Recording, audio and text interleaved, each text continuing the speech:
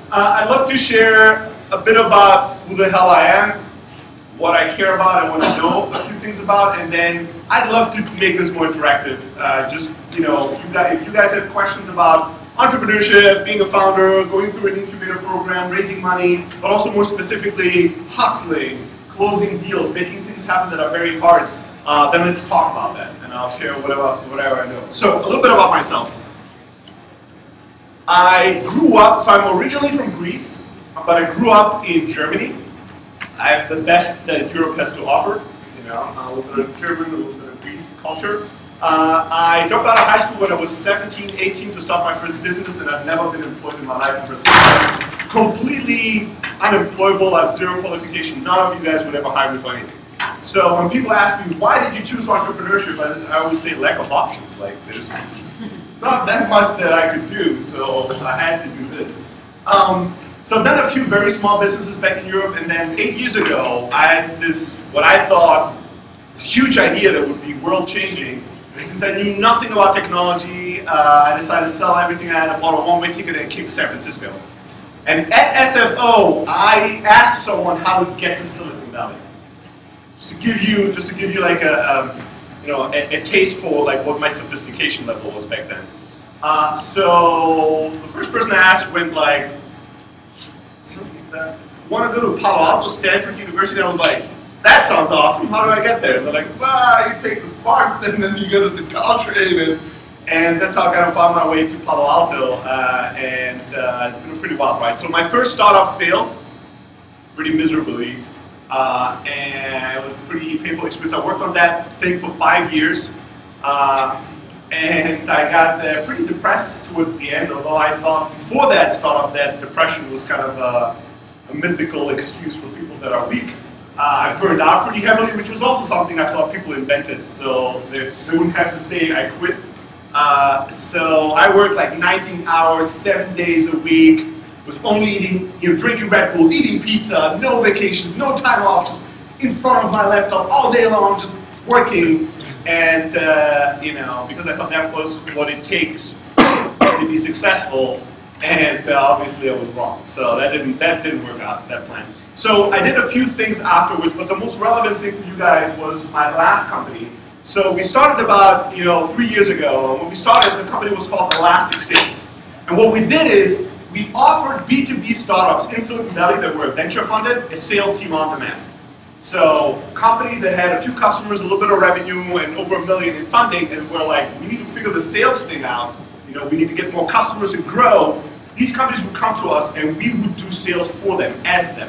So we would represent them to customers, we'd set up teams, and go out there and generate leads, close these leads, and then pass them over to them.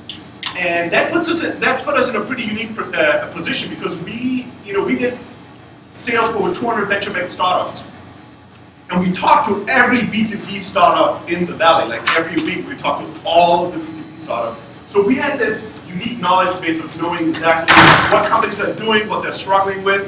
A lot of companies that you guys are customers of or really love and know, we did sales. Some of my guys might have sold you or sold somebody at a bigger company on it, and you would never know. We were like the best kept secret in Silicon Valley, because if you were not our customer, you wouldn't know we existed. But we sold to a ton of customers, we sold for a ton of businesses. So when we started with Elastic Sales, from day one, we were like, so if we want to build this massive sales organization that does sales for all these different technology companies, we should build software that powers that allows us to do that in a scalable fashion. And because we hate all sales software that's out there, we think it sucks, let's just build something better for ourselves. That's how we started building sales software. And at first, the whole name of the software was Secret Sauce. Like, that's it. And it was never intended to be a commercial product. For the first 6 months, we didn't really have a vision for the software. All we did is we had this room like this full of salespeople, and then we had engineers sitting next to the salespeople and go, why do you still use all this paper to write notes? Like, this is fucking stupid. Or why do you do this, or why do you do that? Or salespeople would go, why does this fucking piece of software not do this when I wanted to do that? So our engineers build software in a very different environment than most engineers build software. And after a while, we really got a vision for what good sales software looked like and what our philosophy was. And the software got better and better. Eventually it got so good that people wanted to buy it. And eventually so many people wanted to buy it the small team internally started lobbying that we needed to release the software. I personally, as the CEO and founder, would like to claim the visionary move of shifting from the services business to the software business, but it was not really, I resisted that shift. Every time it was brought up, I would be like, I know the software is amazing, but I have a hard time running this massive services business. The last thing I need is another business to run right now. Let's just do this later when we have a bit more of a stable company running here. But as always in life, the person with the highest level of clarity wins. So the guys internally that wanted to release the software were much more clear on that than I was on not releasing it. So at every opportunity, breakfast, lunch, dinner, drinks, everywhere, every single meeting, this guy would go, when are we going to release the software? When are we going to release the software? We should really release the software. The software is the future, and we need to start the future now. Like, at any opportunity, very uncomfortably and painfully for me, until at one weak moment, I went, all right, fuck it, let's do it. All right, just take 3 people, this is your office, you're 3 months, you're launching, I don't want to hear about it anymore. It was like, all right, it was gone, I didn't see him for 3 months. And then we launched the software. And as an entrepreneur, I've been wrong my entire life, almost about everything and anything I've ever thought about. And once in a while, there are very few instances, I'm actually happy that I was wrong, and this was one of them. I thought that our product was amazing, but I thought it would take many, many years for us to grow the product side of the business to the level of the services business in terms of revenue. SaaS products don't necessarily grow explosively from month 1, especially if you just have like 4 people working on them with no budget, no marketing, no nothing. And I was wrong. We launched the software, and the first month was pretty fucking awesome. And we're like, all right, that's the first month. Second month was better than the first month. All right, this is still a little bit of, it's a new thing, it's going to wait off.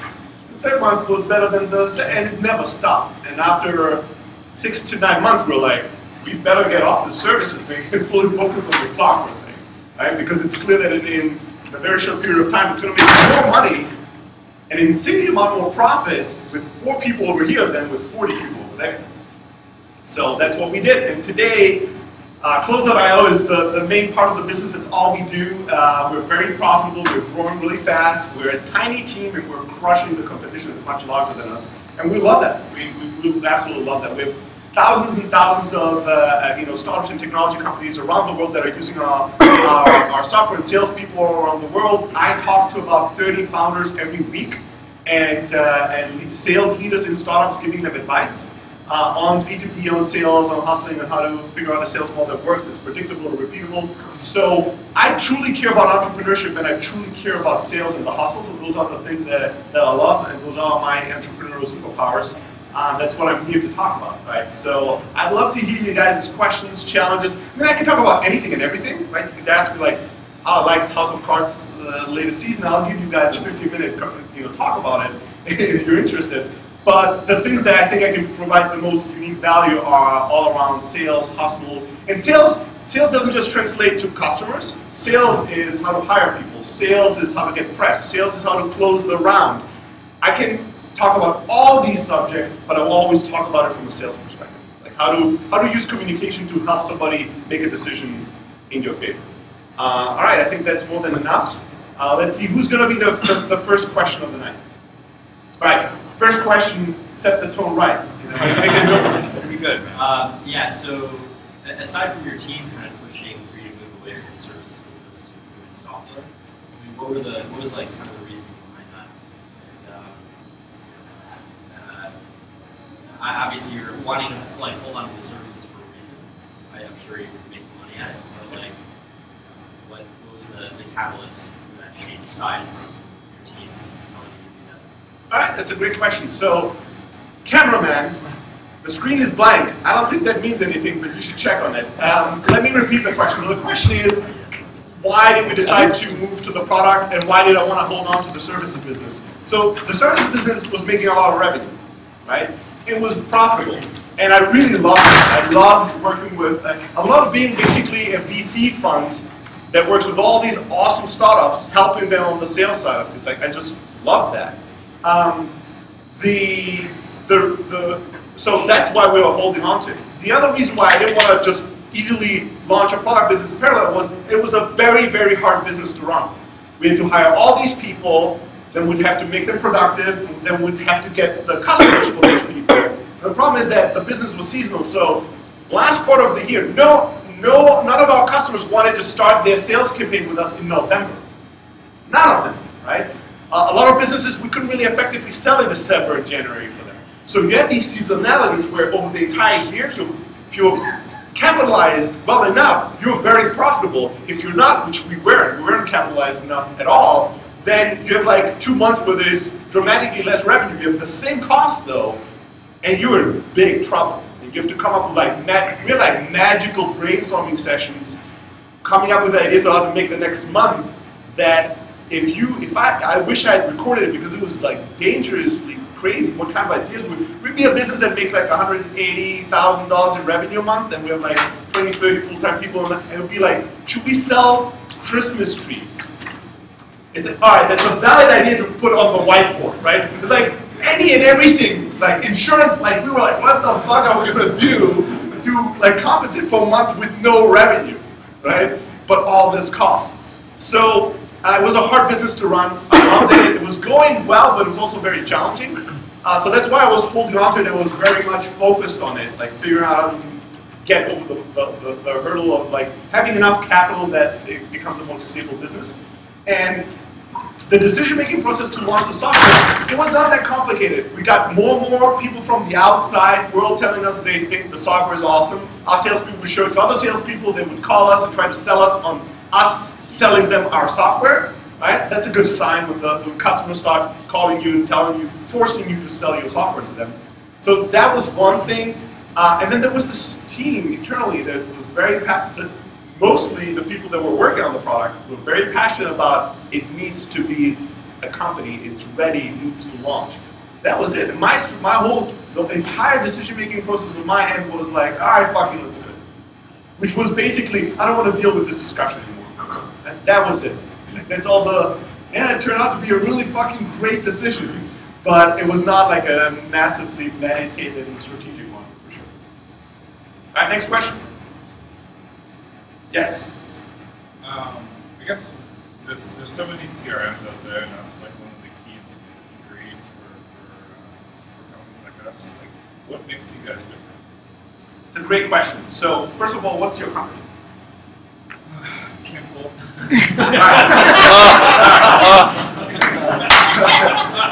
All right, we're gonna practice this again. I'm gonna ask you again. I want you to give me the same answer, just the same name, but I want you to say it as if it's the best fucking name. All right, so what's the company you're working for? You can, I believe you. It's Kimball, quickandsimple.com. What? It was not a 10, but it moved from -10 to like a 5. It doesn't matter. Do you have the new name already?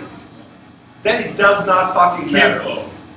Yes, that's the only name that exists. So it's the only name that matters right now. Right? If I meet you in 10 minutes and you have a better name, you tell me, exciting news, we rebranded.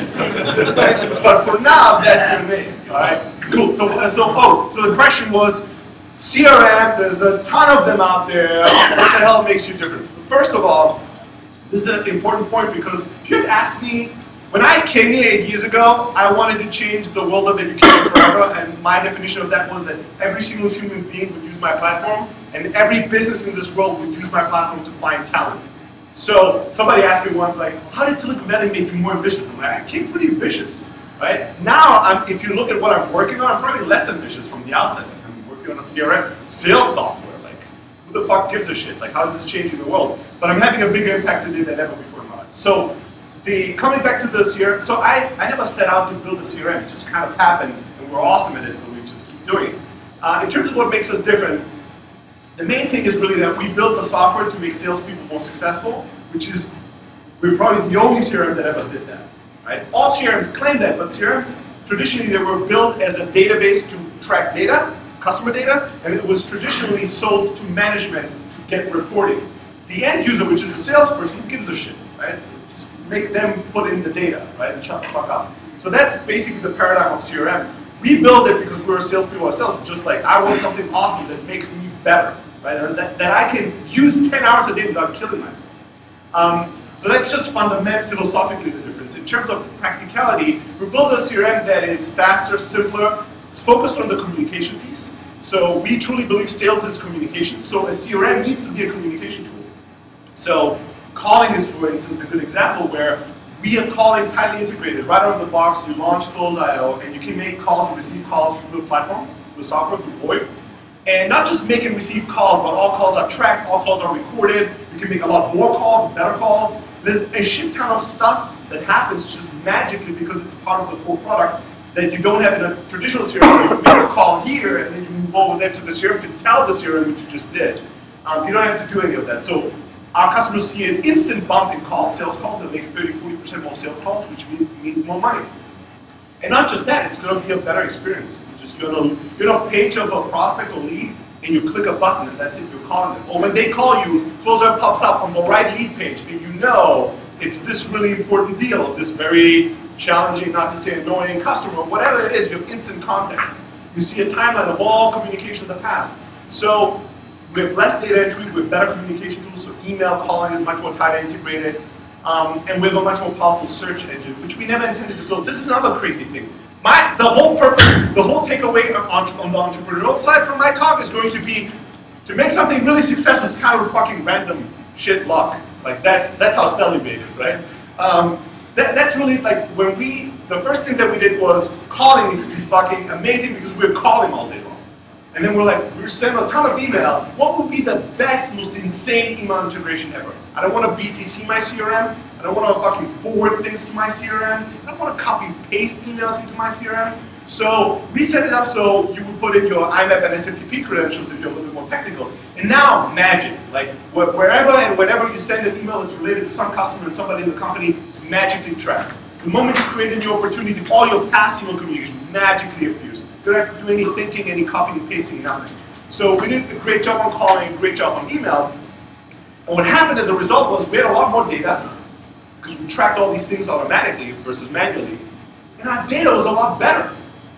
I looked at many CRMs, every single customer we got had a CRM, so we looked at it, right? And it's shocking, it's a ton of bad data, right? Salespeople making shortcuts that they understand, but then when they leave, somebody else looks at that stuff and is like, what the hell is this? What does this mean, right? The data is really, really bad. So, because we had a lot more data and the data was accurate, we were able to build a search engine that was really, really powerful. So in Close.io, I'll give you an example. In Close.io today, you can log in and say, show me all active opportunities in San Francisco. Every other CRM can do that too. Now that I have this, drill down further and show me only the ones where the last thing that happened was I sent them an email, they opened it, but they haven't replied, and it's been longer than 7 days ago. Almost no CRM does that. Maybe one or two can come close to this. But in our case, you can drill even further and go, and don't just show me the ones that I sent an email and haven't gotten a reply, although I know they looked at the email. Show me the ones that, out of those, that I had a phone call before that was at least 10 minutes. So I know that we had a quality conversation before.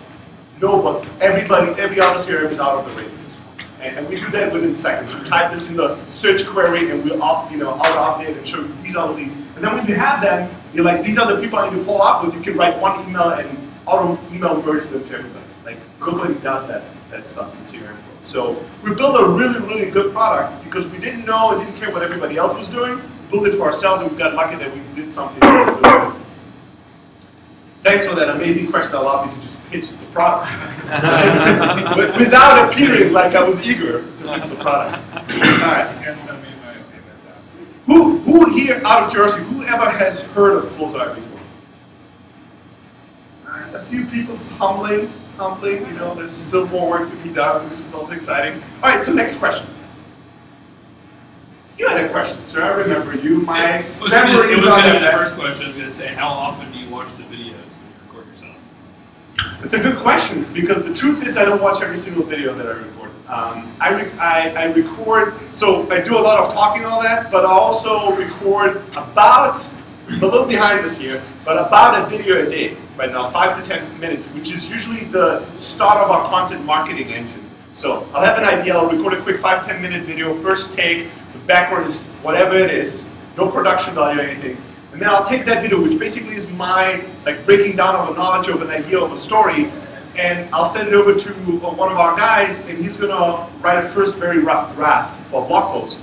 I'm going to work on that draft to make it a second one, and then that video and that draft goes on and lives for a very long time. We do a lot of shit with it. So we'll post it as a blog, we'll post the video, we'll then take the blog, after we've done a lot of blogs. The book is basically an edited and collected version of blog posts. So after we've done enough about a subject, we'll turn it into a book, we'll turn it into an email course, we'll turn it into a presentation, a webinar, we'll take a bunch of the stuff out of the content and we'll turn it into tweets. We'll go to Quora and search for people that search for and then questions that were related to the video that I recorded and posted as answers.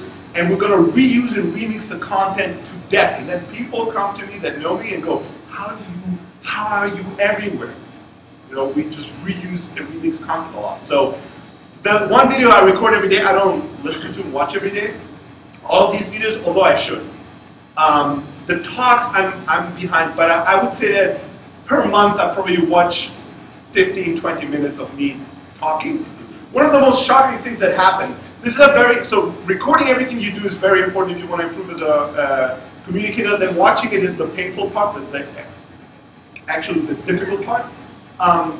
And the one thing that I'm working on right now, you might notice it now that I'm going to tell you, is that I never need, so Ramin who works with me on all the content stuff, I was like, what could I do better? Because I know he watches all the videos, right? He creates the content. I'm like, what could I do better? I've not thought about improving anything. What could I do better? He's like, you know, you say actually a lot. Maybe you could trim down on that. I was like, really? It's like, yeah. I'm like, are you sure you watched the right videos? It's like, yeah.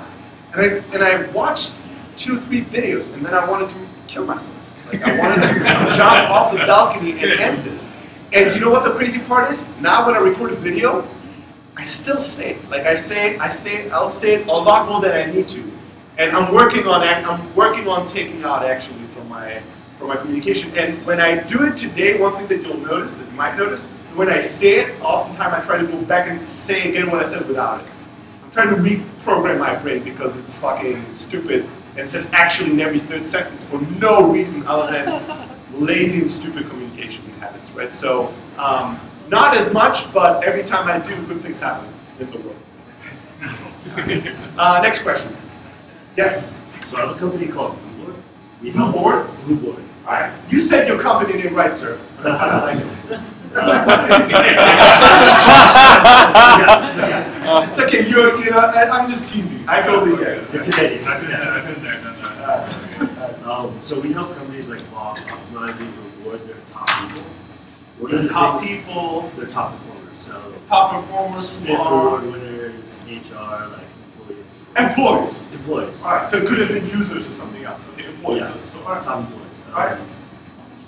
One of the things during our sales process, one, there's like no urgency, Okay. and 2, the people we sell to often have to go to the VP of sales or to the COO because they're in HR, they're the head of HR, and they have to like champion our product. And one of the things we're like, I'm just looking for ways to like create internal champions. All right. So those are great questions. So one is urgency. Yeah. You said something that I wanted to challenge, which is like our product doesn't really have any like, kind of embedded urgency to it. Yeah. And the second part is like champions. How do you cultivate, how do you support, how do you make champions that help you sell within an organization? Let's go through both of them. Those are great questions.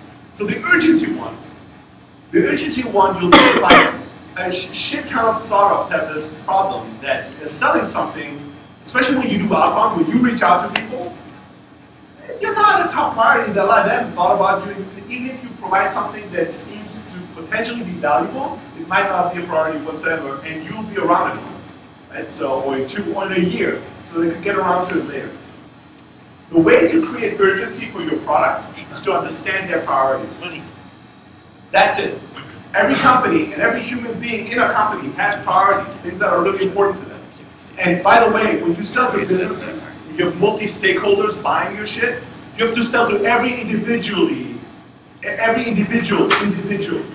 A lot of times people think, I'm selling to IBM, I'll go with my product and I present how my product will make IBM better. Well, that's nice, but I'm the head of HR and I don't give a fuck if this makes IBM better, if it makes my life harder, or if it makes my life riskier, or if it makes me look bad. So I have needs that are somewhat sometimes related to the overall needs of the business, but sometimes very opposing to what's the best thing for the business. So you're always selling to people. You never sell to an organization. And you need to understand, what does this person need, your champion in this case, to be successful and be great? And then you need to know, what does the VP of sales need? And you need to sell to that person differently.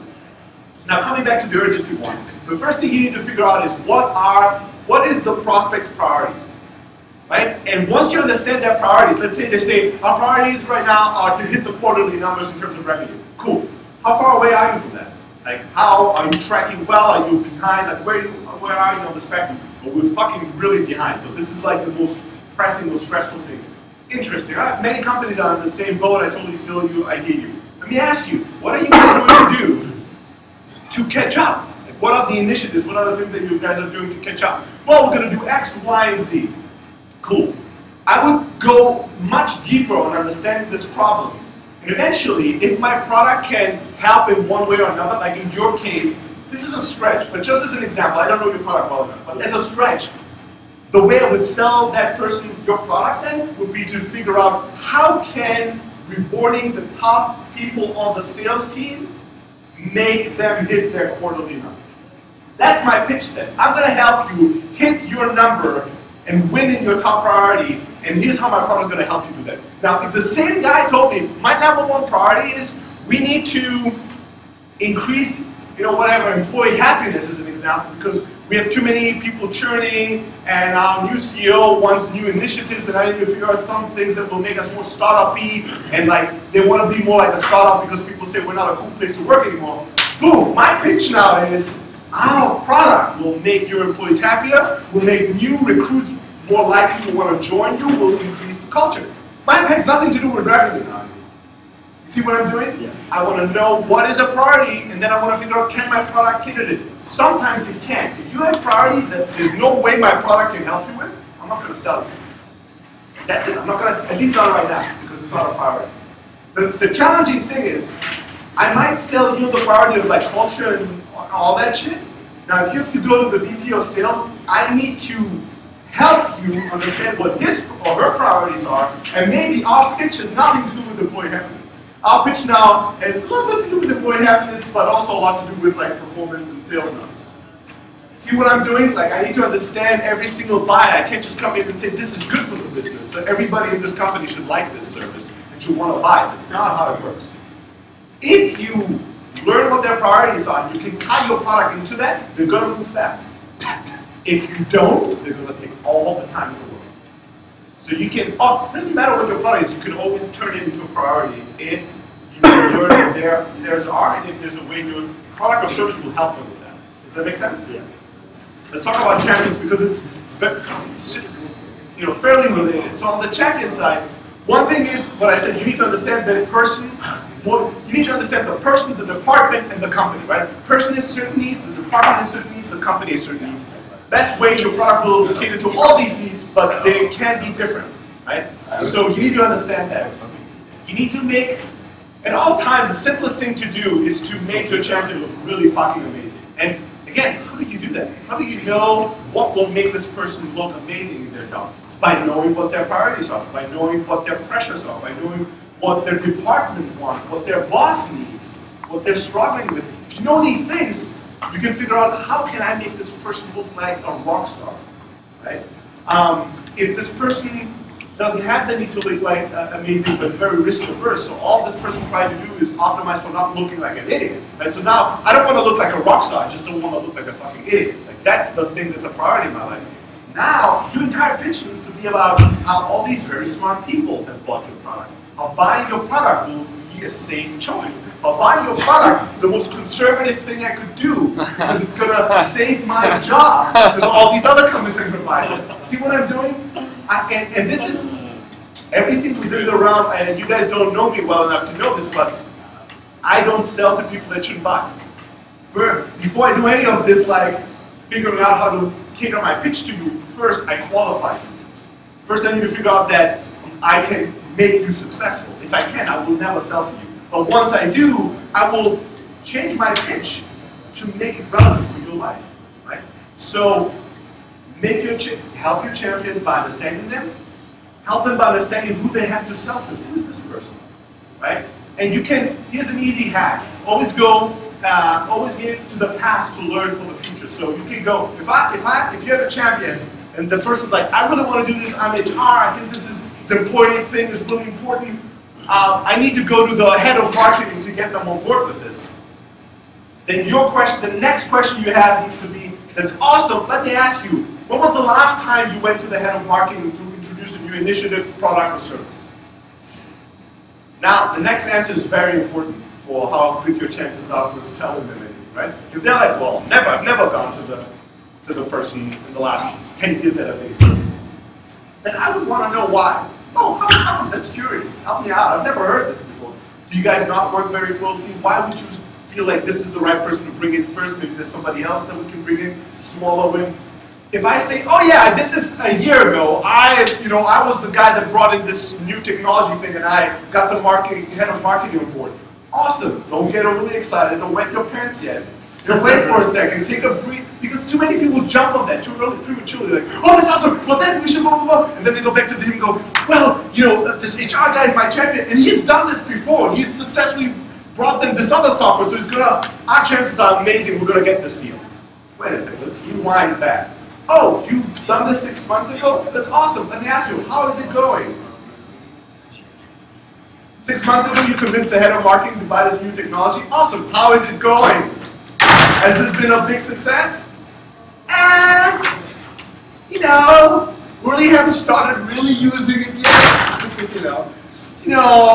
Because the priorities changed, and this and this and this and that. Cool. How does everybody feel about this? How does the head of marketing feel about the purchase, of this software? Well, we've gotten a bit more selective about. Now, the last time this guy did this was a failure. So you need to know why to make sure you don't make the same mistakes, but you also need to give him all the tools to differentiate your product from that other. Now the pitch needs to be, well, I'm going to introduce you to this new software. Here's why it's totally different from what we did with those guys. And he needs to address all the problems they have with those guys. Right? If the person says, when you ask them, hey, 6 months ago when you convinced the head of marketing to buy this thing, how did it go? And they say, oh, it's a huge success, everybody loves it. And can calm down, take a breath, and go, why? That's awesome. Tell me why. Why do you think that this goes so well? What were the steps that made this a success? Now, everything you need to do is give this champion all the tools to make your product look exactly like that product. Now when they go and pitch, they're like, let me tell you how this is exactly like that. See what I'm saying? You learn from the past to close the deal in the future. You want to avoid all the shitty mistakes they made in the past, and when they make something right, you want to do exactly the same thing and associate as much as possible with success.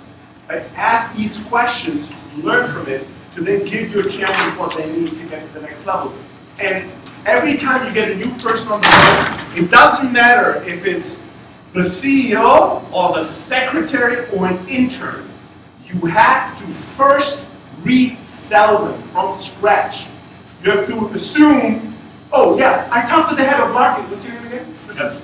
Hey Kevin, I talked to the head of marketing. He said he has a few more questions. I'm going to connect you guys, you're going to talk, but he really liked it.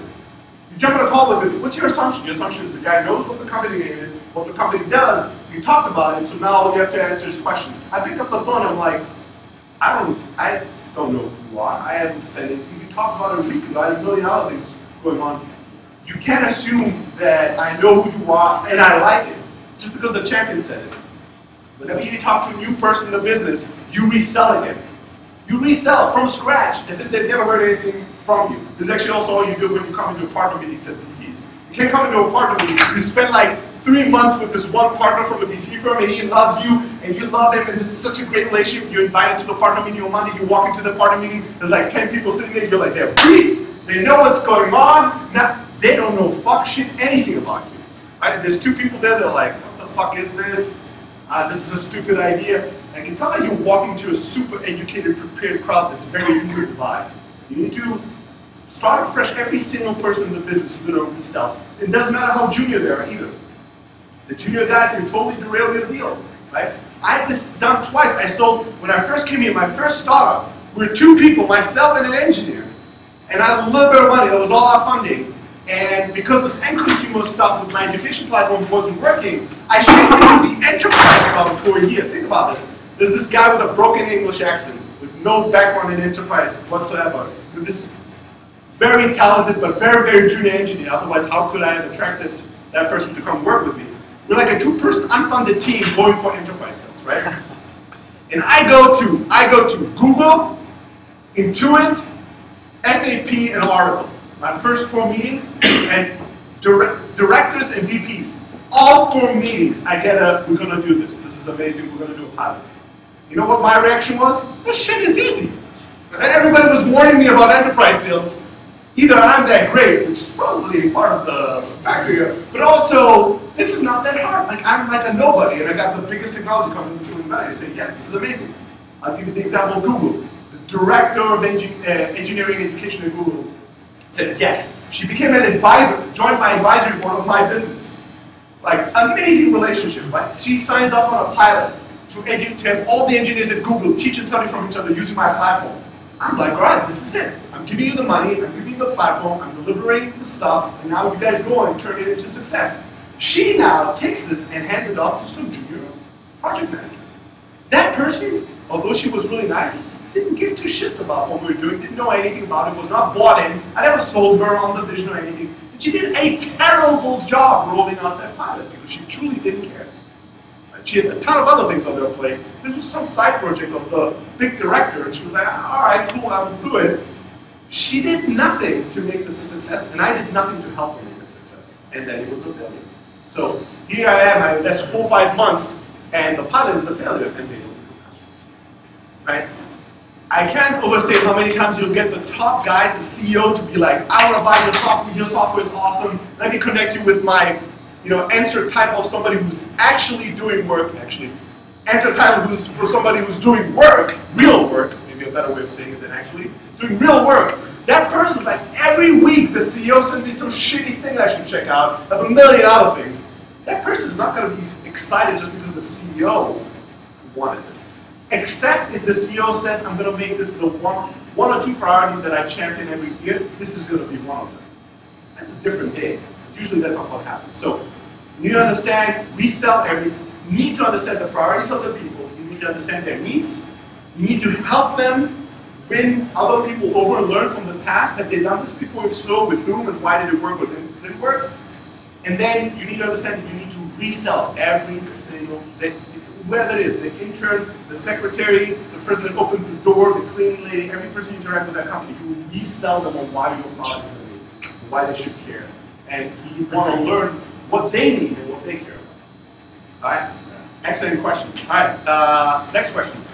Oh, there you go. Okay, so this is a question which I'm sure deserves a long answer, so I hope you have no plans for the evening and night.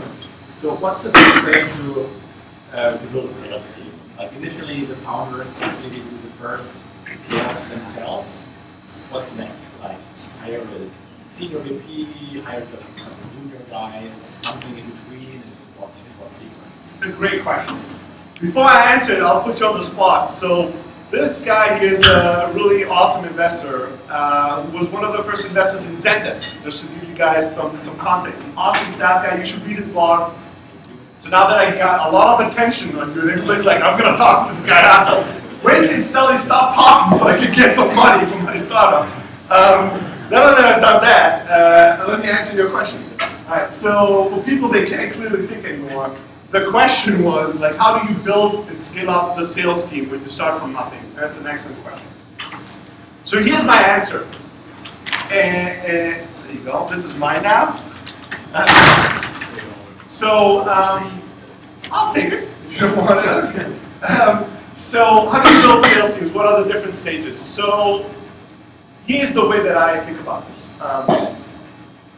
Stage number 1, founders need to do sales. And I don't care if you're the most charismatic, unsalesy person in the universe. I don't care if whatever it is. Like if you have a speech impediment, if you just like, whatever it is, right? You need to sell. But I'm going to do a horrible job. Who cares? Do it anyways. You need to sell yourself first, right? There's no way around that. There's no way around that. And founders love to want a way around that. They're like, well, let's hire some senior guy and do this for us. So first you sell yourself. And this is not just so you do amazing, it's also so you understand your customers, customer development, you understand their problems, you'll understand the salespeople you hire better because you've done the job before. You'll get market insight that nobody else, you can't get second-hand insights. There's no such thing. There's no such thing as hiring somebody and say, go to my customers and not just try to sell them, but if they say something that makes you come up with an idea of how we could shift our product to arrive to product market fit and become a billion-dollar business, let me know. Like they're not going to be capable of doing that. When you talk to people and they tell you what really sucks about your solution, what they really care about in their lives, you hear that again and again and again. You have all the context in the world. You will have these insights that are invaluable in the early days. So you need to do sales first. That's stage one. Now let's say you do a little of sales. It's kind of working. You have a few customers. It's going well. But now you're like, I'm a bottleneck in this business, right? And it's like, all right, I've been doing this for a few months now. We're winning some customers, but we need to accelerate. We need to move faster. What do founders want to do then? Let's now go and hire really senior people, right? Very, very, very bad idea, right? So, and I'll come back to why you shouldn't hire a senior salesperson at the end of this. So, first stage, you do it yourself. What should you do in the second stage? Bring in junior talent. You bring in junior talent, and you as a founder, you graduated from junior salesperson yourself to now you're a junior sales manager. That's who you are. Now, you're still doing most of the sales, but now you have like 2 or 3 junior guys that just do the groundwork at the top of the funnel to get more work, get more deals, get more demos, get more stuff done. What you're doing in this phase is something else. First, you're learning a little bit about like sales management, but even more importantly, you learn, what I do, can I teach to anyone else to do the same thing? Is what I do anyway, in any shape, form, or way, repeatable? If you can't teach any of your successes to anybody else, you have a problem. There's a problem here, and the senior guy is not going to fix that. So, first stage, you do sales yourself. Second stage, you hire junior talent. Hungry, talented, cheap, right? An easy supply, that's what you're looking for. You bring them in. They're going to force you to make sales a higher priority, right? Up until this point, you're like 50% of product visionary, 50% sales. Now you have like 2 people looking at you. Like, what should we do next, boss? Now sales is a much bigger priority. All of a sudden, it's your full-time job. And now you see, can I teach somebody else to get some level of what I've accomplished? Can they repeat some of these results? Once you go through that hurdle, and they were able to generate some of the same results, stage 2, now what you do in stage 3, now we're surely hiring the VP of sales, right? No fucking way, right? It's too early.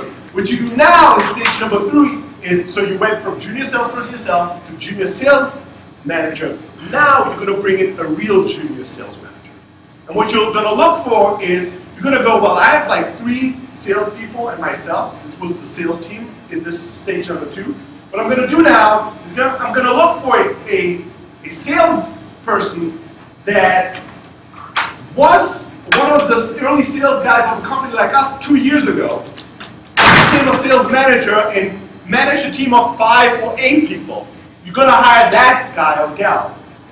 And you're going to bring them in, and that person is going to take all the lessons learned at this other business and apply them immediately to yours and bring immediate value. They'll take the little bit of a team that you've built, a little bit of a process, and have easy wins, left and right, and improving it. Boom, boom, boom, because they've just went through that exercise 2 years ago of going from these 2 to 8, so they'll come back and they're like, I know what not to do, what to do. I have like 2 guys from over there, we're going to hire over here. Immediate value, right? So that person now takes what you built, that little bit of thing, and improves on it, and grows it a little bit. Now you've proven that you can't just teach somebody to do the sales job you've done. You've now been able to have somebody else become the sales leader that you were, right? And even better than that. And at this stage, now we're talking stage number 4. That's when you bring in a senior sales leader, because that guy or gal, they'll come in, and now you have like 10 salespeople and a sales manager, and something is running. They'll come in, and they'll be, I know how to take this and multiply it by 100. I know how to hire people in all offices. I know how to rework your compensation structure, your commission structure. I know how to build a training program and a hiring program. Like, they'll come in and they'll take what you've done and they'll scale it up. And if you do the right steps at the right stages, you're gonna kill it. here's why most people fail at it. Well, one is like a selfish thing. We as human beings, we don't want to do things we don't want to do. And for most startup founders, sales is not something we want to do. Sales management is not something we want to do. So we just want to outsource this to somebody who's going to come in and do all this. The problem is, let's go back to why you shouldn't hire a senior VP of sales or a senior sales executive. That's also something I hear all the time. Like a company that does enterprise sales, they'll say, well, we have no experience in sales, but we found this candidate, and this guy has 40 years of experience. He has a Rolodex around the globe. He has all these customers. If he comes in, he's going to just close all these customers for us, and we're going to be fucking killing it. If you, with your shitty little startup, and you're like 1.5 customers that are paying almost no real money for it, if you can hire a killer sales executive with 40 years of experience, like this is like saying, I don't know what, this is like saying you're gonna, you're the next Steve Jobs. Odds are very against you, it's not impossible, but it's improbable. It's the reason why I don't play lottery, because I don't believe in the odds. Like there's just no fucking way. If somebody's really good, here's the problem, if somebody's really senior and appears really good to you, and is willing to come, they're the worst kind of salesperson. Right? They're the worst kind. They're the type of salesperson that is good enough selling themselves to people who don't know shit about sales. That's how they make their living. Because they don't know how to sell. Because if you know how to, here's the thing, guys, if you are good at sales, and you've been in sales for a while, you're killing it. You're making a shit ton of money. There's salespeople that make $500,000, $1 million, $2 million. I mean, there's industries where a single salesperson might make $15 million a year in income. But let's not talk about these, like, even just average, really good senior sales. It's going to be $250,000, $300,000, $400,000 a year. Right? And he has this really good, cushy job, his kids, his house, his all. Why should he? Because your startup is special. I know that's your answer is like, I already know. Why should he join me? Because my startup is really special. There's an exception. If it's your brother, your sister, or your mom or dad, it's an exception. Hire them, right? They might come because they really, really know you well. But if it's just some guy that applied to your Craigslist post, this is another thing. Salespeople that are good are not on Craigslist looking for jobs. They're not. Now, it's different for junior salespeople that have never had a sales job and right out of college. It's a different crowd. But a senior, successful salesperson applying to your job from a job board, that thing does not exist. That thing does not exist. Run. When you meet a person like that, run. That's the only action you should. Just fucking run. This person's going to destroy your company. Here's why. First of all, they're going to oversell themselves and get a lot more money than you wanted. Now, they're going to sell you like, my salary is $300,000 right now, and I'm going to come and only work for $100,000. You're like, fucking God, we're all just making, and we don't pay anyone $100,000. But you'll think, well, but he has this Rolodex, and if he just brings in, 50 of his 100 companies that can easily close for us, it's going to be 10 million in revenue, so all right, we'll pay $100,000. Mistake number one. Mistake number two, this person is going to educate you on all the wrong things about sales. He's going to give you talks and speech. He's going to be in the business of selling you on him being great at sales. So he's going to be telling you what's wrong with your product, how to do sales, how relationships have to be. He's going to be giving you a horrible education, teaching you that, whatever, that, that the earth is flat. That's your education. You're going to learn all the wrong things. And then they're going to fuck around and waste as much time as you give them. They're going to max out and just spending as much time being employed to getting a salary without showing results. They're going to have really good arguments for it, and you will feel like, does not compute for me. It's like when you're a sales guy and you talk to an engineer, and the engineer says, well, these are the reasons why we can't make it. And you're like, this does not compute for me, but I don't have good arguments against it. So I just guess I'll say yes. And 6, 9 months later, you have to fire that person, wasted so much time, so much energy. The person was like walking around creating bad brand image for your business, and is gonna just kill your business. So you can't get senior talent super early and in a very available and easy fashion. It's usually not what it is. Now there's always exceptions, as I said, right?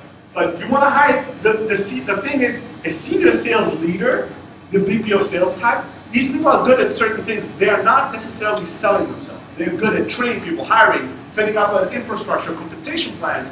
They're great at coming when there's a foundation and building a really high building. They're not necessarily great at doing the foundation work themselves. That's your job. So those are the stages. First, you do sales yourself as a founder. You hire junior talent, you manage them as a founder. Then you bring in junior management talent and you have them take over your job and bring in the easy wins they learned the hard way somewhere else, right? You benefit from that. And then you bring in somebody that takes that foundation and scales it. All right, awesome. Next question. Yes? Who do you think are the best salespeople? Is it introverts or extroverts, or like, are you adapting the sales guys to that, or how do you? I mean, you have to look at the individual, as you said. I mean, if I think of like really US sales guys who are like talking, and for me, it's like not approaching. Yeah. So the question is like, what are different sales types? What is effective? What is not? How much do you customize? Like in Germany, people sell differently and want to buy differently than in the US and all that stuff. So I think it's a great question. I think that overall, people have the wrong idea of what great sales is. So I talk about this a lot. To me, a great salesperson, especially a great salesperson in a startup, is in the friendly strength quadrant. So there's a quadrant, if you think about it, and you have people that are strong and hostile, and you have people that are strong and friendly, and you have people that are weak and hostile, and you have people that are weak and friendly. Right? If you think about the strong and hostile type personality, that's the Wolf of Wall Street. That's the guy that's out there to kill the customer, right? To like destroy everybody, crush it. Right? Somebody sent me an email today and was like, Seth, I wanted to introduce you to this killer. He's a killer, you're a killer, you guys should kill it together. Alright, okay. Sure. Like, I don't know. Okay. So these are they do well in life to a certain degree in sales because they're strong. And they go out there and they find weak people, they push them their way, right? And they go out there and they kill people and push them, and you know, they get their way, but always in a very short period type of way, usually, because none of the people that they push wants to be pushed forever and stick around to enjoy their whole life, right? So they rely on a type of environment where they go, they kill, but they have to keep going to find new things to kill. So that's not necessarily the type of salesperson you want to hire because that's not going to work for you. The other opposite is the friendly and weak. You would think that the friendly and weak are the nicest people, the most popular people on this planet. Unfortunately, they're the most mistreated, horrible victim people around there. When you put a friendly and weak person in a room with anyone else, you start treating them really badly. Right? Just human psychology, something in them, the way they treat you, triggers you that this is a victim and I need to take advantage of it. Or I'm annoyed by it. Or this guy doesn't know what he's doing, I don't want to buy from them. Right? So this is the, you know, I'm a whatever arts teacher, you know, and this like after school program is super nice, good, golden heart, but always like apologetic that they exist and they have to talk to you. That's not going to work either. Nobody wants to buy from these people. The ideal model is friendly and strong. What that means is that when I sell, I want people to win. I want them to succeed. I only want to close you if you're the right customer. But I'm going to tell you what you do. Once I'm convinced that you should buy my software, I'm not going to have a debate about it. I'm going to tell you what to do. Because I know better than you, right? And the best model for me to think of that, and I use this a lot, is like being a good parent. So, being a good parent, like kids go fucking nuts when they're like tired, sleepy, hungry, or sick, as I've experienced lately. And what that means is that a perfectly normal, well-educated child that's really nice will turn into a fucking monster. Like, monster, right? They'll go nuts. And they'll do everything, they'll instinctively know what annoys you most, that's what they're going to do, right?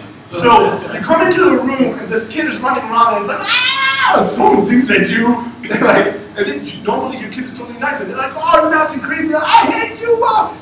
When that happens, you can't get involved as a parent, like as a good parent. You're not like, are you crazy? I hate you more than you hate me! Right? After all I've done for you, you suck, you ungrateful piece of shit, 1-year-old baby. Right? Like, this is harsh, but I'm a loving father, don't worry. This is just, that's not how I talk to myself. But you won't be like, you don't get all involved. As a good parent, you're like, all right, I realize you're tired and hungry, I totally get it. Here's what we're going to do.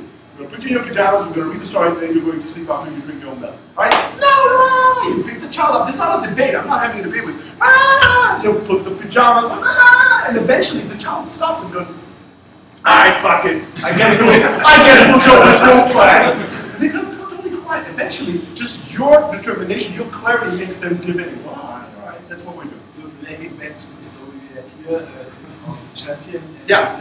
it's about like getting the sales numbers up and what to sell in the HR software. And you will tell them, okay, I know you have this problem, and I'm going to work on it. It's something also to help you to goals for like this problem. Yeah, no, so the thing is that I'll give you an example that's not related to kids. I'll have one more story about kids that I'll tell you just because I want to. So, no, I'll get to that back later. But here's the point of how you're friendly and strong. Once I qualify you, and I don't qualify, and we've been doing this, we've been talking about this, I don't qualify like this. Hey, I have a few questions to see if it would be a good service for you guys. How many salespeople do you have? 3, okay, cool. And then what's your sales process? Well, we start doing a lot of calls. Cool. So it sounds like someone would be a perfect fit for you.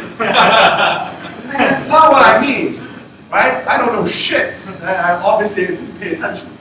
But once I take the time to go deep, challenge you on what you're telling me, truly go deep and understand it, then I'm like, all right, we're the right fit, here's why, here's what we're going to do next. Well, but I'm a little unsure. Cool. Most people are unsure at this point. You know, I've done this many times with good hands. I'll tell you how to go from unsure to sure. Here's what we're going to do next. I'm not effective like this. I'll pick up the phone and somebody go, a customer is really upset. Or what happened recently was, one of my sales guys was working on this deal for really longer than we usually do, and invested in this deal very long and did jump through all the hoops. And then in the last second, they talked about pricing many times. The guy goes all outraged that he's not getting a bigger discount. Oh, this is outrageous, I bought all this software with this big business, nobody and blah, blah, blah, and everybody else gives us a bigger deal. Why? And my sales guy, this guy turned from like nice to like screaming at me, what the fuck? Let's talk to him. When I picked up the phone and called him, I was like, all right, so you're a little upset about the pricing of this. What's the problem? I was, well, dude, you guys don't know what you're doing, blah, blah, blah, this and this, and saying a lot about important things. I let him do his routine, and then I'm saying, all right, so I totally get that you're upset. I hear you and I know where you're coming from. You know what? Why I like you so much? My best customers were the angriest customers at exactly this point. So here's what's going to happen next. Let's step back and reevaluate the value we create versus the cost of the software. And if the cost is higher than the value, if we have to give you a bigger discount with the value higher than the cost, I'm not going to sell you my software today. I'm going to send you to somebody else. That's as simple as that. But let's reevaluate why the value is higher than the cost. And if that math doesn't check out, let's not do the deal. He's like, well, but what it comes down to is like, we've used you, but we've also checked this competitor of yours, and they're giving us this quote. And I like you, I like you, but also like them. You have some strengths, but some weaknesses. They have some strengths and some weaknesses. I'm telling you right now, Stelly, if you can match the price that they give us, we'll go with you. If not, we're going with them. All right, that's fair. Let me ask you something. You've been trialing our software for a really long time. Why? Why didn't you just buy that software if those guys gave you that quote? Well, I like your thing because of this and this and this and that. Cool. What do you like about them? That and that and that and that. If you take these 3 things here and these 3 things there, what's more valuable to you and why? And at the end of the conversation, I told them, listen, if price is the main thing how we're going to buy the software, I don't want your business.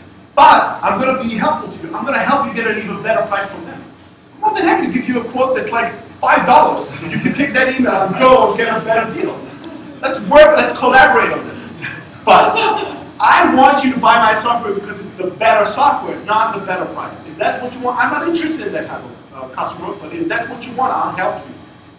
Yeah, well, blah, blah, blah, and this and this. And he's like, well, just send me. Funny enough, he was in the room visiting when I had this call with this guy, and he says, well, just send me a quote. Just send me the best you can do. I'm like, dude, I can tell you right now, you're not going to like that email. Because the number is exactly the same number as I just told you.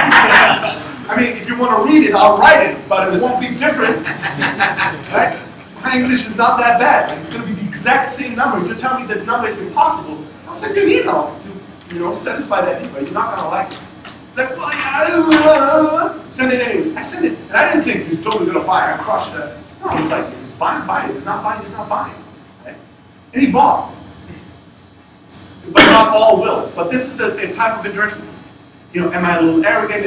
Depends how you want to look at it. But my point is, like, I'm not going to be pushed around by you. There's sometimes some people tell me, well, if I have to qualify a prospect, I'm on the phone with them, and I ask them these questions, sometimes what was it, a few weeks ago, somebody was like, you know, I have this guy, and I asked the question, and the guy goes, I'm not here to answer your questions. Here's how we buy software. I'm going to ask the questions, you're going to give me the answers, and then I will decide if I want to buy them. What the fuck do I say in this situation? No. No. Here's what you say. You say, you know what, I totally get that that's the way that you typically buy. And this is a normal customer-buyer relationship. I'm not interested in normal customer-buyer relationship. I'm interested in partnerships. The only way that I can be a partner is if I truly understand you and I can go beyond just servicing you something, but really make this special. That's not the way we want to sell. So although I know that typically that's the way to buy, and I think that's the right way to go, in this case, we will need to make an exception to make this exceptional. Yes or no? Well, no. Well, then go fuck off, right? I'm not forced to sell my software to everybody. So in terms of like customizing, I think you need to be authentic. I don't think that you need to be a certain type of person. There's engineers. What I've learned working with engineers really closely is that engineers have certain traits that are gold in sales. For instance, asking questions and not just taking any word on the surface as the answer. What do you guys really need? Marketing automation. The sales guy will go, awesome, we do have that. Well, it seems like you're a perfect fit. An engineer will go, what do you mean with marketing automation? Well, you know, sending lots of emails to lots of people.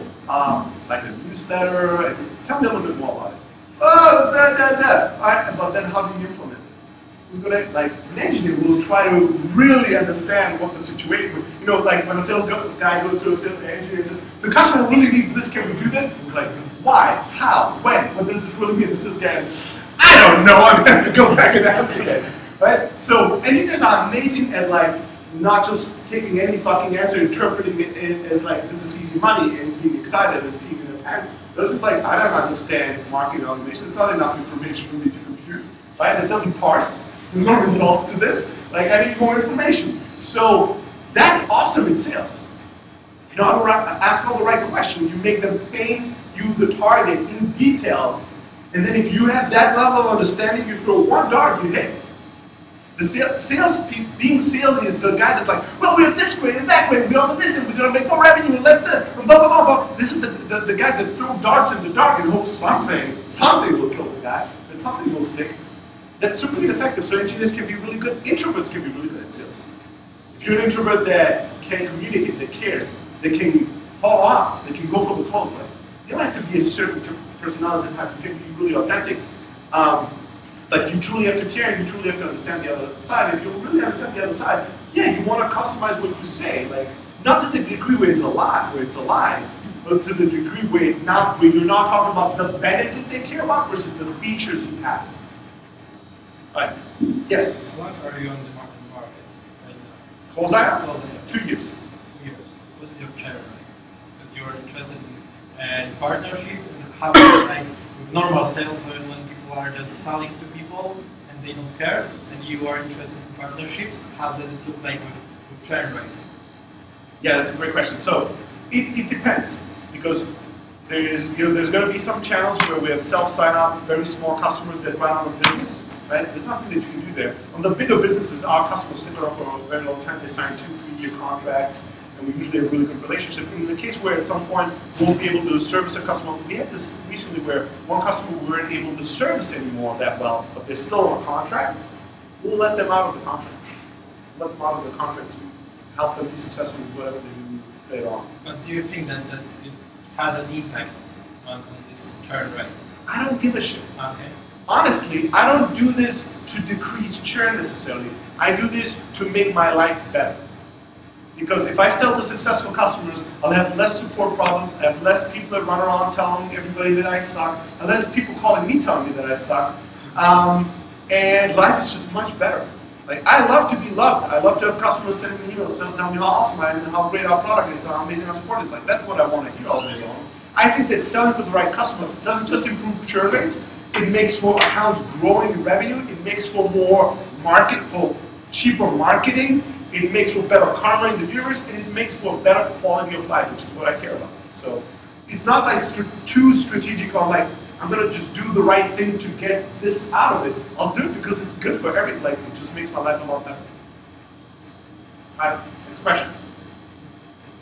Yes, once I open is it like pretty versatile with like outside and inside sales, or is it like pretty much geared to like, people inside? It's very much focused on reading.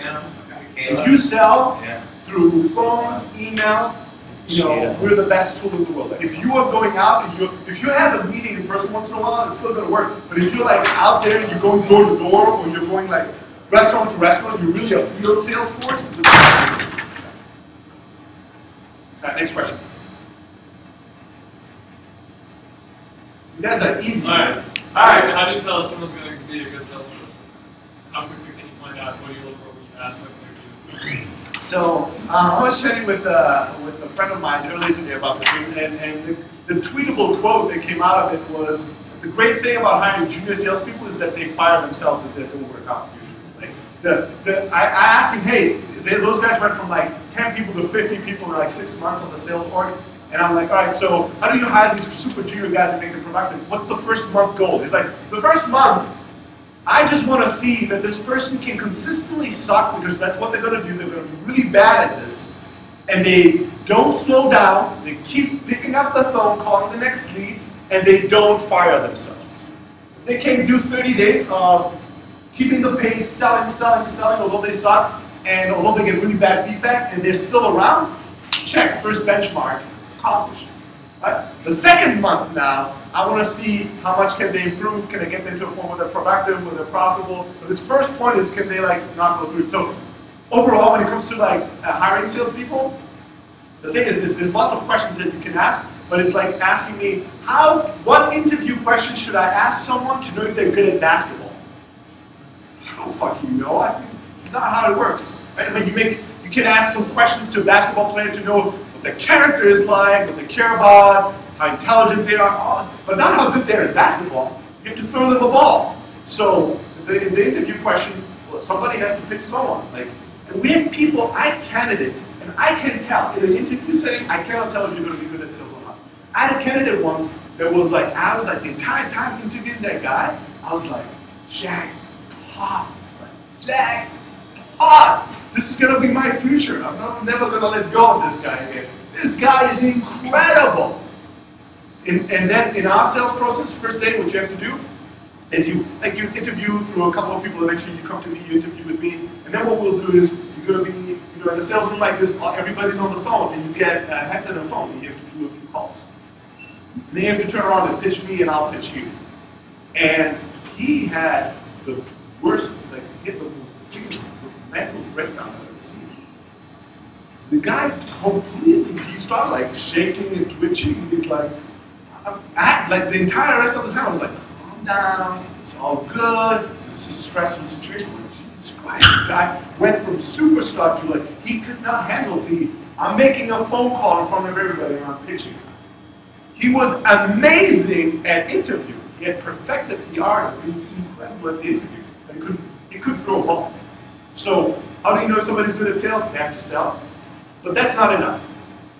The thing that makes sales so hard to evaluate for is that somebody could be amazing at that first phone call, and I have this too. Like a guy comes in and makes a really great fucking sales call. Just because somebody is good at throwing the hoop once doesn't mean they'll bring it every day. And this is the hardest thing about sales, consistency. That's what makes Michael Jordan, is that you won all the rings, you're the best basketball star in the universe, and you still show up tonight and you have to play and score 0-0. It's not Jordan plus 40 points for legacy and being important in the school. No, 0. And you have to compete tonight. Well, but this morning I had a really bad fight with my wife. Who gives a shit? Play. Well, but my dad just died. Who gives a fuck? Play and perform. Every single day. We don't care how you feel. That's what makes people being okay at sales to being amazing at sales. Is can they bring consistency? That's another thing you can't know if you don't work with them for a while. So first, throw them a ball and have them do sales. And then second, you always have to have an open mind about potentially, I never say today, I hired a great salesperson. You'll never hear me say that.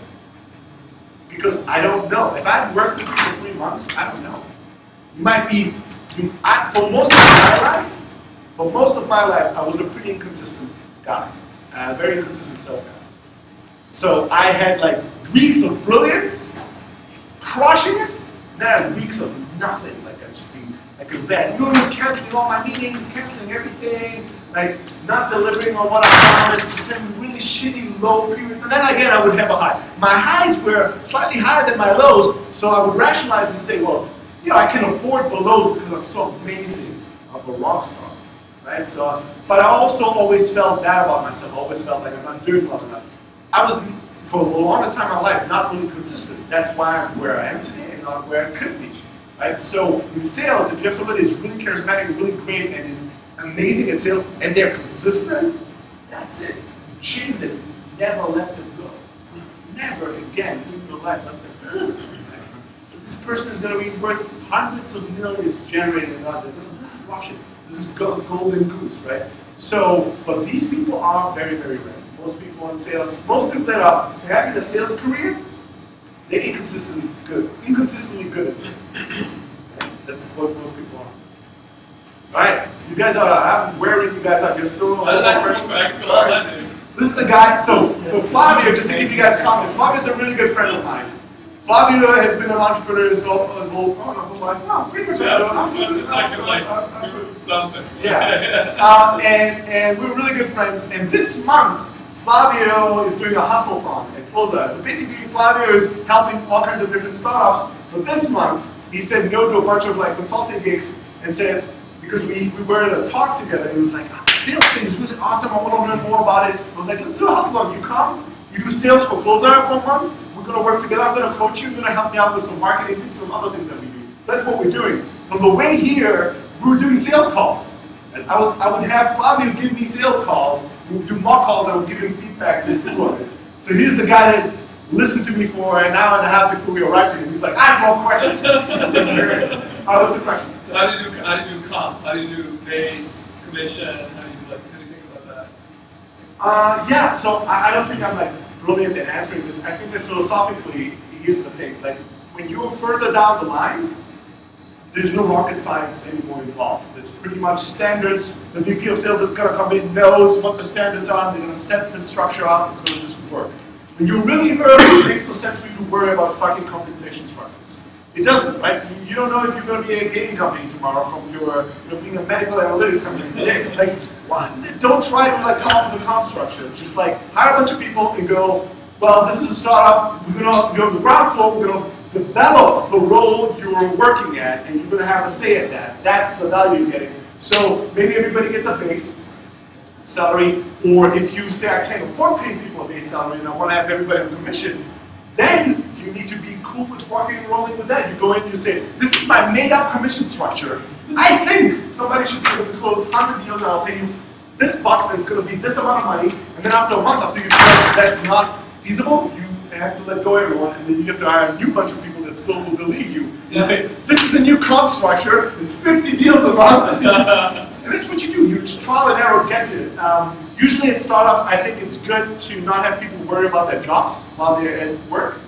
But it's good to have a little bit of a carrot, a little bit of a, like, because good salespeople are competitive, they want to win, they want to have the scoreboard, they want to be Michael Jordan in their field, they want to have that, like, they want to know they're better than others. So what you can do is you can have like a simple bonus structure where it's like, if this quarter, so people don't check daily, like have I done my, $233 I need to buy my block? Like if people do compensation math all day long while they're at work, they're not working, right? They're fucking around. So you want to do something that's simple that they once a quarter, if we hit this number, you get a bonus, right? Everybody gets a bonus and you might get different levels of bonuses, but you make it simple. So everybody's aligned, everybody's excited, hey, if I get this and this done in these 3 months, I'll get an extra paycheck to go out and party or buy these shoes or whatever I want. So I guess the question is, how important is the variable part? Does it make it more variable, make people perform more? Is it more carrot approach? Is it unique? Like, so having a variable part will make people will make people focus more on whatever you're compensating them on. Right? So if you're compensating them on closed deals, it might get them to close more deals, but they might close a lot of shitty deals. Right. Because that's what you're paying them for. You're telling them, this money does not care who you are getting money from.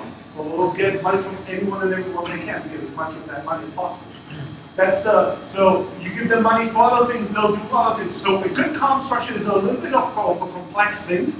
That's why you don't want to do it in the early days, right? You want to do it in imperfect comp structure. The other thing with sales or compensation structures or anything, it's crazy, like when it comes to products, we all know as startup people that you won't get it perfect, in a laboratory and then go out and it just works. But when it comes to anything sales related, people want to do that. Their founders are like, well, I should have been hiring salespeople steadily for the last 6 months, but I'm still working on the compensation structure and the sales documentation before I can go out and hire people. That's the wrong way to do it. Go out there, hire some people, then figure out the stuff, and then you'll have to iterate, you'll have to improve, you have to fix, and in the process you'll make mistakes and you need to be okay with it, otherwise you're never going to get there. So comp structure is a complex thing, but not so much. Don't worry about that. Just do something, whatever works for you, and then change it when you figure out what doesn't work about it. Any more questions? Yeah, like with compensation, do you believe in giving early salespeople who come on skin in the game, it's not like that. I'm a salesperson that's that drives me. I want to make this fucking $1 million company. And I hired a guy away from my competitor. He's making whatever. It's hey, you're gonna come work for me, and we're gonna shut these fuckers down. And he's like, yes, yeah, let's kill him. I don't know. That is an unfair joke because it says that you're hostile, but it's not really that. You're not hostile because of this. No, I'm not hostile. So that's sort of funny that you said that. But when I position my business, I definitely. Yeah, it excites people. We're mad. We like to kill things like that. Nothing wrong about that. Right? Well, just to get someone to oh fuck, this is a big opportunity. When I'm closing a customer, I'm the front of the guy who's oh yeah, let me just twist. We're gonna close this deal. I love how you portray all the cliches that engineers are scared about salespeople. So right, so let's get back to your question. Yeah, sorry. So the question is equity. Yeah. Do you give people equity? How much equity do you give? I don't know. It depends. So it very much depends. How early is it? How important is this a salesperson to do business? My assumption is they're not that important. If you are an ex-SAP executive enterprise guy and you start this, you take a team out from that group and you're doing an enterprise SAP-like startup, and you live in a completely different planet than most startups do in the way that you build team and group. Yeah, there's a different discussion. But when you're let's get some sales people doing my SMB sale of a few $1,000 a month or whatever it is. Yeah, it depends on the culture. Of course, having equity at stake in the game can be hugely motivating for people and feeling that ownership. But usually, most of these salespeople will care a lot more about the scoreboard and the money now than the a stake. I think it's a nice to have, but comparing the two people, salespeople tend to care more about the money than about the equity. And you might want to not be as heavy-handed on the equity salespeople, especially if you're in the early stage where you might have to let go everybody, you might have to hire completely different salespeople. You're still figuring this out. You want to hire a bunch of junior sales guys, giving them good equity. So I don't have a perfect answer to this. It depends, I guess, is my answer. Depends on what you want to do, what kind of people they are, how important they are, all that. Yeah. Any more questions? I'm going to be here until you can't ask a question. Then I feel like winning. I've won with you. We're out of fucking. Just get this guy to leave already. We're tired. All right. You're no, I'm not. You're not winning. See, all I have to do is challenge you guys. All right, I have questions. All right. How do you set up the quota for yourself? How do you set quota? I mean, it could be in this level that you were a founder and you were selling your product, and then you were hiring this junior talent. Yeah. And when to set up the quota and how to do it? I mean, there's two things. It's very simple. This is not hard.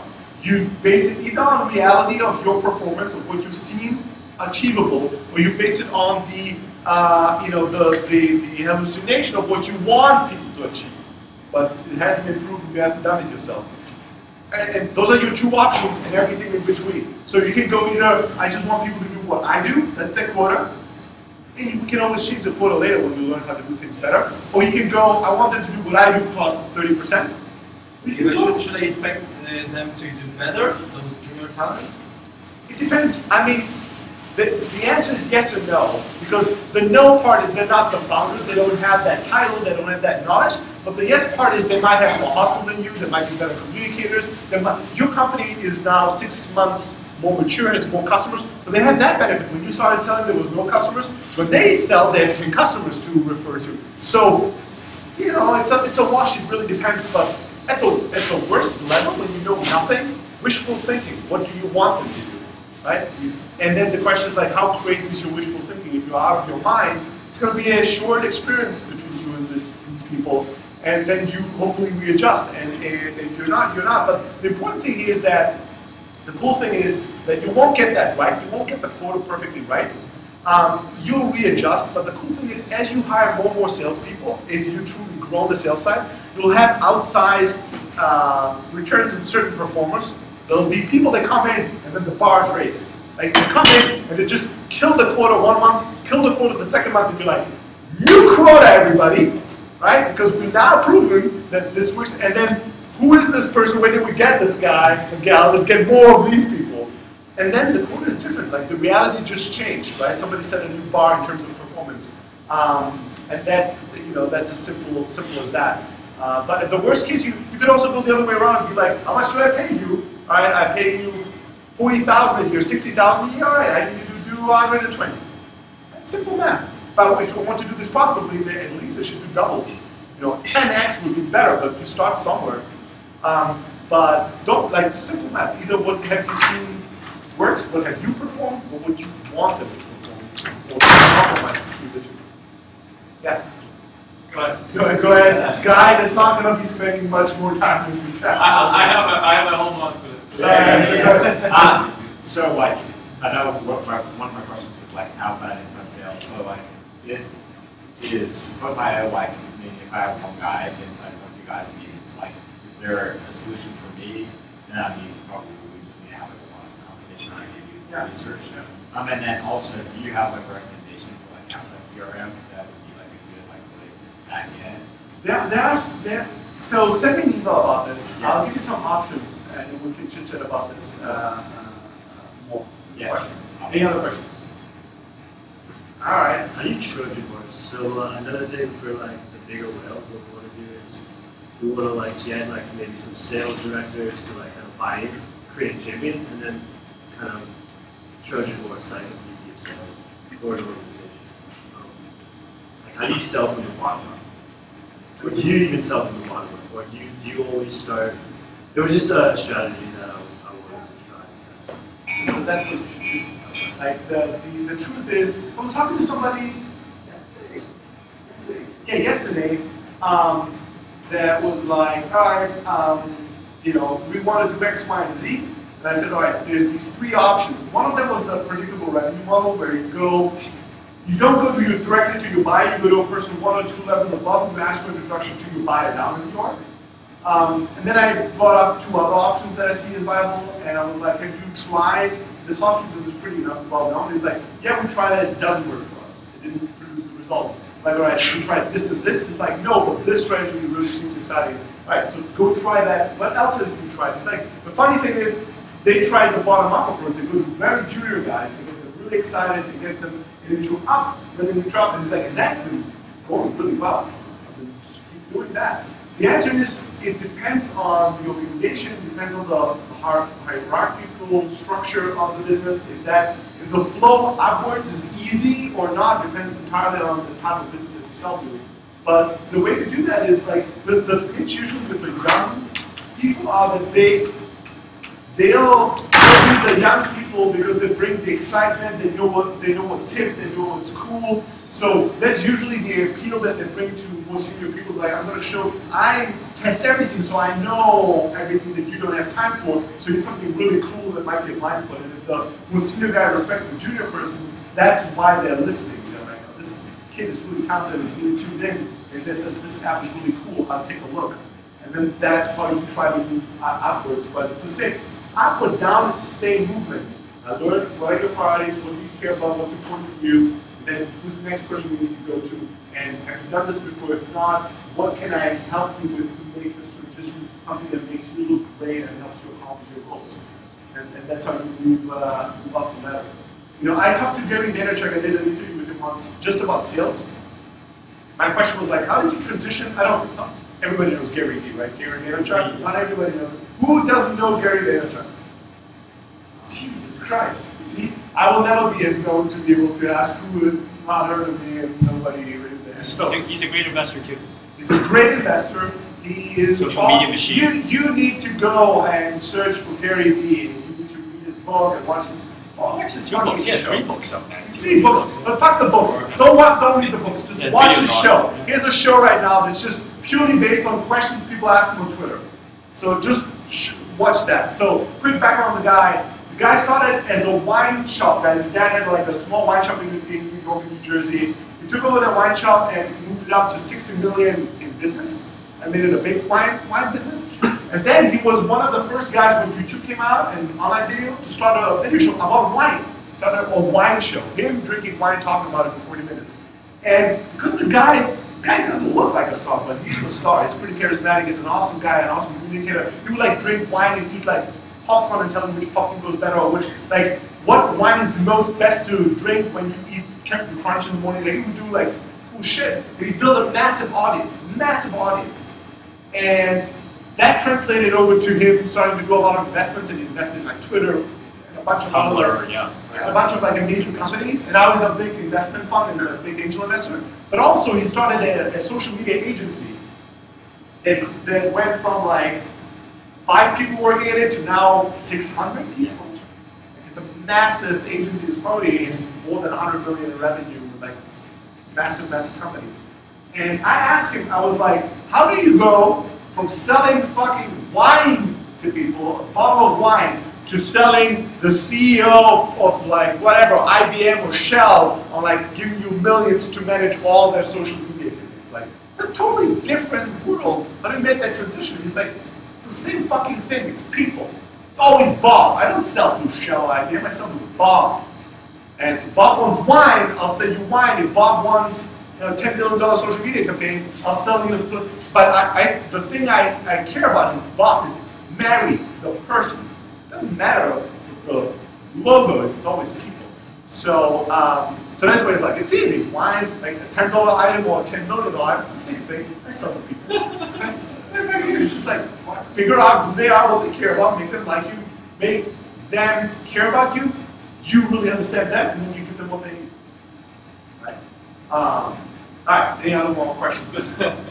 Yes? How do you do customer retention? Do you call people on the first days and these kind of things? Like how you keep this? Yeah, customer retention. So, you know, as much as you can, right? You should do everything and anything you can to keep your customers happy. If the more, so at the beginning, I think in the early days, it doesn't matter if it's scalable, is this the right model, do IPO or nothing. Like, all you want to do is you want to keep hearing from your customers, keep getting insights, keep learning about your problems, and all of that. Eventually, you have to be a bit more picky on what you do and how you do it. For us, we do a lot, and we need to do a lot more, which is true for everything we do. We're 6 people. We're 6 people, right? And we have, you know, business-wise, we're much bigger business than the amount of people. So the 6 people, who's doing what? Like, how much can you do of anything? So we have to be really smart. We automate a lot. And we have a very strong team. 6 people are not just average performers. They're really, really good at what they do. But we're going to hire a lot more people to do a lot better job. I think that customer support, customer success is the job of the founders again. Like, support, I'm in support chat. I pick up the phone when we get incoming calls, whenever I get a chance. And it's an opportunity to keep your heart on the beat and see what's going on, but it's also a way for you to delight people. Like whenever somebody I got a call today and the guy's like, what's your name again? I'm like, I'm Stelly. He's like, I just watched your video, Stelly. I'm like, oh, cool. It's like, well, shit, all right. I didn't think you would pick up the phone. Ah, cool, let's chat, right? So it makes people go, oh shit, I talked to a big dude. So customer success, customer support, again, it starts with like, everybody should do it. Everybody should always do a certain amount of support, always. It's the most like humbling, but bringing you to earth of reality type of interaction is your customers struggling. Nobody should be between you and your customers that are struggling. It's a beautiful moment, so we should write this. Right? No, but it's seriously, you should. There should be no wall between you and people that struggle that are your customers. You need to hear that. You need to feel that pain. You need to listen to them, like tell you what sucks and know it does, and take that shit. You know, eat that shit and go, yes, you're right. And one of the reasons why I say like another part that kind of relates to this is also pricing. A lot of times people price very low, again, to make it easy, to make people happy and successful. Nobody will complain, and I don't have to sell that hard because it's so low of a price that life is going to be easy. I say you should go the other way around. Make it price really, really high, so that it goes really hard to make them successful. That pushes you in a different direction. Like when we started at Closeout without reporting. It's a sales tool without reporting. Now how painful it is to get all these customers that on day one are like, I fucking love your tool, it's amazing. You're like, yeah. And then like 2 months later, they're like, I love it, but I have to leave. There's no reporting. And every day you see the customers leaving that you just want. You know, now you could just go, and they're like, especially at your price point, we're at a premium price product. So now you can do two things. You can go, just lower the price. Just build the cheapest thing in town, so this is not as big of a problem anymore. Or you can just say, well, let's fucking fix this really quickly to live up and exceed the price point. So I think it's a healthy thing to do with, with unhappy customers and hear about that and then do whatever you can to deliver on it. And there's lots of things that you can do, training, support, giving them really good access to things. Like our customers have a live help chat that goes directly into, everybody in our company is in that chat room. So when a customer goes in and says, well, this fucking sucks, if nothing else, all engineers are in that chat. Right? So the people that are building the product, not some support person somewhere in the world. Right? We are in that chat. They can call us, they can chat us, they can email us. They can, like I offer sales officers to our customers, you can book a 50-minute call with me, talk about your sales problems, nothing to do with my company or software. Really powerful. So whatever we can do, like and for those who know Lincoln, if you don't know Lincoln Murphy, 16 Ventures, read everything he writes, he's like the customer success guru, he's an awesome guy. And we did a webinar together, and his definition of customer success was like, any interaction with your product, any and every interaction a customer has with your product should make them more successful. And now there's no way for me to make this not sound super braggy. I was like, how do I move forward with this without making this like, I just want to make a point that it was awesome. But my definition is wider, and he changed his algorithm to say any and every interaction of anyone with your company should make them more successful. Not just with the product. Anything. If they, whatever it is, if they read a tweet from me, it should make their life more successful. If they buy a product, if they get our support, whatever they do, anything to do with our company, it should make them more successful. That's our goal. Right, any more questions? Come on guys, let's just leave it at that. Right? I'm also really tired. All right. Snowy, that was fantastic. Thank you so much. Powerhouse, right?